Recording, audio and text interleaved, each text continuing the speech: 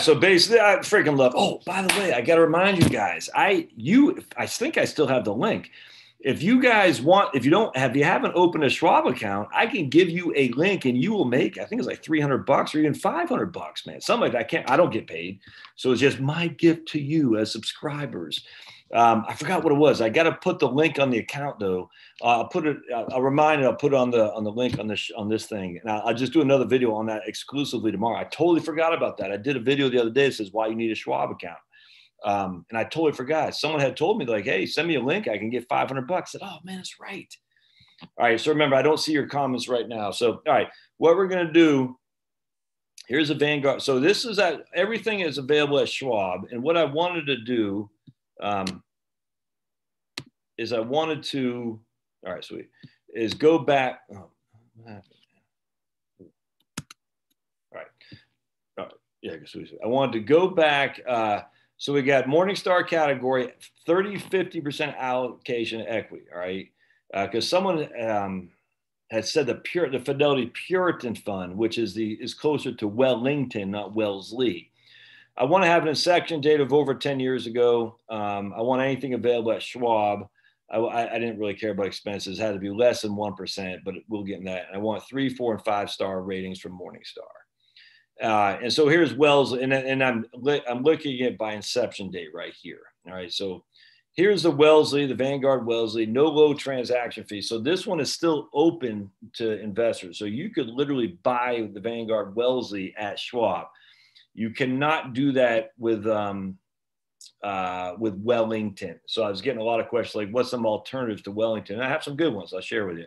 The Vanguard Wellesley, you can buy at Schwab. I mean, I'm telling you, I did open at all funds at Schwab that you can buy into.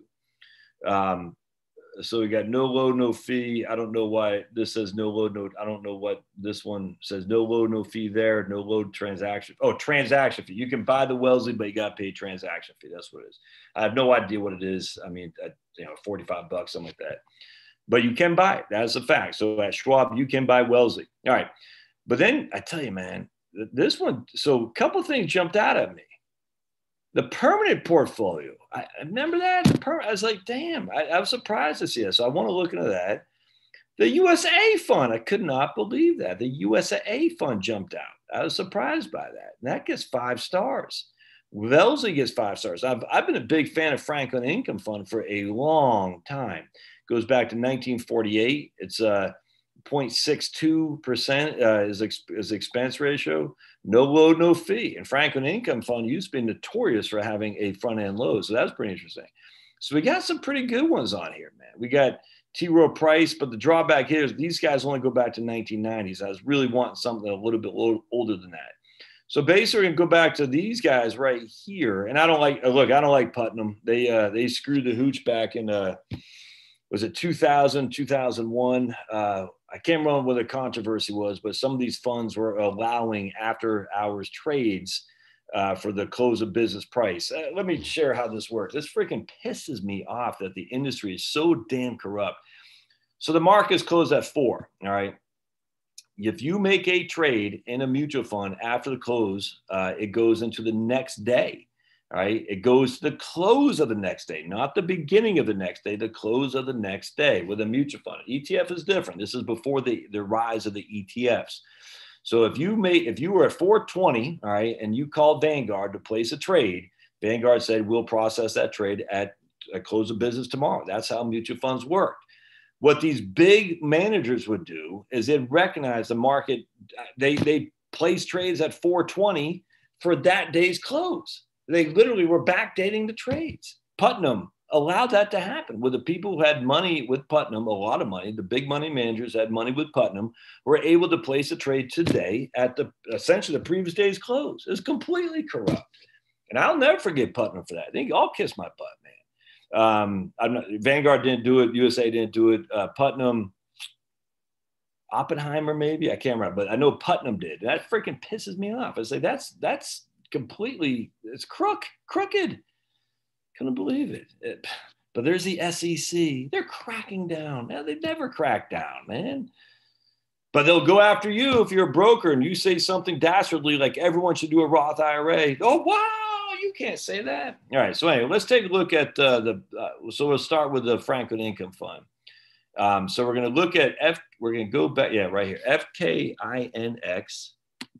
All right. So we're going to go back. We're going to go to FK. We're just going to look FKINX. We're going to go to VW Winks. We're going to go to, what is the other one on here? Then we're going to go to the PRPFX. PRPFX. PRPFX. There we go. And let's take a gander at what these guys have done. We're going to go back to was permanent portfolio, 1989, 1982. Good. So let's go back. Perfect. 1982. So we're going to go back to we can only go back to 1985. We're going to go back to 1985, and we're going to go to the end of 2020. And we're going to see what these guys have done. All right, now, if we can, while we're waiting for that, let's look at the let's look at Franklin Income Fund. And I've been a big, oh, man. Okay, so I got to get, all right, hold on a second. We'll come back. So let's look at Franklin Income, Vanguard, Wellesley, and permanent portfolio. And let's see so one of these guys is way behind. That's going to be permanent portfolio, way behind. So if you put $10,000 in permanent portfolio, it's worth $116,000 today. $10,000 in Wellesley is worth 200. Wellesley. Yep. I mean, look at that. Wellesley is worth 253. $10,000 in Franklin Income is worth 253. Wait. Yeah, Wellesley's 250. Wait, let's just make sure. Yep, $10,000 in Wellesley is worth 253.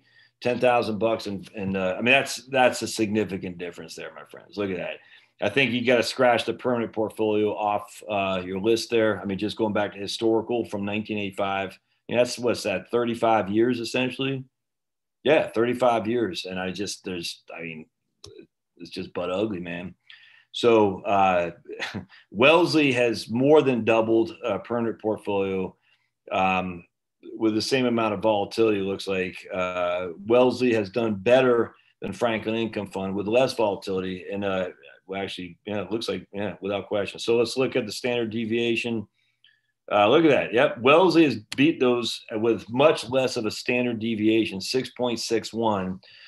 Franklin Income Fund is 9.46. And the permanent portfolio is 8.34. So Wellesley has smoked these guys with a much lower volatility. Worst year, Wellesley 9.84. Franklin Income Fund is 30%. Permanent portfolio is 8.36. So permanent portfolio did best on the downside, but not that much better. And then the maximum drawdown, this can be from basically October 2007 to the end of March of 2009. Wellesley was down 18, Franklin was down 39, and the permanent portfolio was down 19. So there you go. I mean, that's that. I think that speaks freaking. What else can you look for here? So let's look at 2008. Yeah, right. I guess we already saw that. Let's look at 1990. Look at that. Wellesley was up.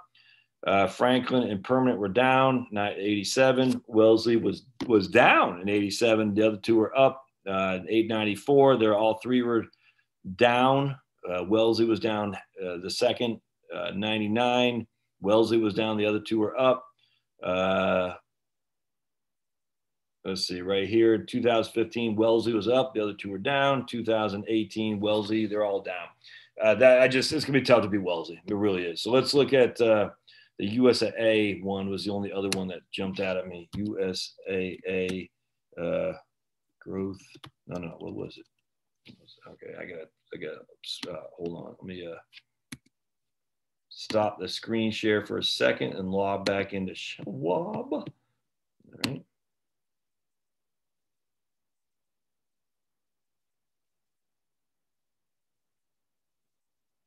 All right. Yeah. So that's, I hope you guys are, look, I'm just telling you what I see real quick. If Wellesley's still open, I'm not touching the other two funds. That's for sure. So let's look back at, come on, man, kill me. Hold on just a second. Let me get to,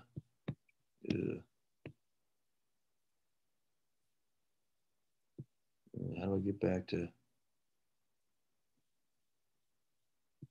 mutual funds? All right, how do I get back? Okay. All right, hold on just a second. Okay, here we go. Sweet. All right. So let's go to my save screens right there. All right, all right, so let me show you what I'm doing here. Oops.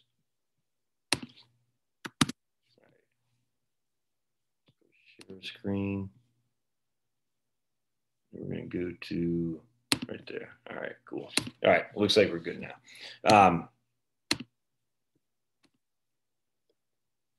All right, so what I'm doing here is I'm going to Schwab, the screen, the mutual fund screener. And basically what you're doing is you're going to, so you log in, you got research, mutual funds, fund screener. So I mean, it takes some time and hunting, packing and stuff, but mutual funds or research, mutual funds, fund screener. And then I just clicked on, basically allocation. So we started here. I said, I want allocation. And then I want to get rid of everything other than 30, 50. And then there's 192 funds in there. And I said, well, I want all funds at Schwab. I want the expense ratio to be less than 1%. I want it to be 3, 4, and 5 stars. And it seems like I want all funds. Yeah, all funds at Schwab. And I want the inception to be over 10 years.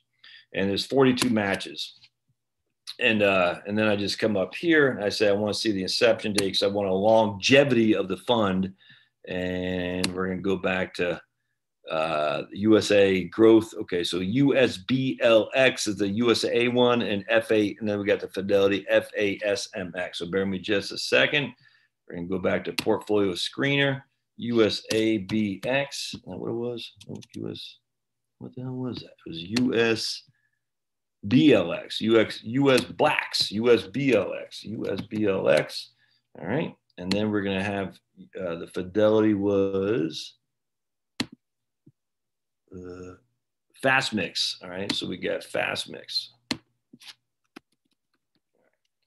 we go. All right, so let's see what these guys have done going back to inception. And this is going back to January 1990. So we got 30 years of experience. Let's take a gander. Portfolio 2 is Wellesley again. I mean, just this goes back to 1990 again. Portfolio 2, Wellesley's got the best track record by far. Portfolio 3 was a USAA one. You can't beat Wellesley, man. I mean, this just is freaking stellar. Look at that. We go to standard deviation. Right here. Wellesley's got the lowest standard deviation. The worst year, look at that, significantly lower than those other two funds. The max drawdown significantly lower. I mean, you can't beat that fund, man. Look at that. It's nuts. Better rates of return right here, 8.49, lower standard deviation, lower max drawdown, lower worst year. And one of the reasons for that is going to come back to the fees. If we look at the fees on these funds here, here's Wellesley, 23 basis points. Franklin Income's 3 times that.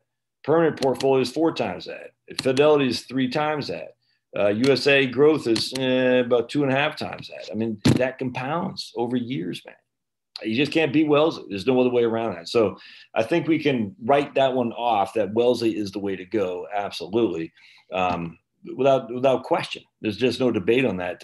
Now, someone could say, what about the Manning and Napier or whatever the hell that, I don't know anything about it. Frankly, I'm not all that interested. What about the Hartford? Hartford's another company that did that back trading too. Freaking pisses me off. Franklin, nope. Thrivent, nope. American Century is okay. Nope. MFS, no. Wellesley is the way to go, and that is just a fact, my friends. All right, so if we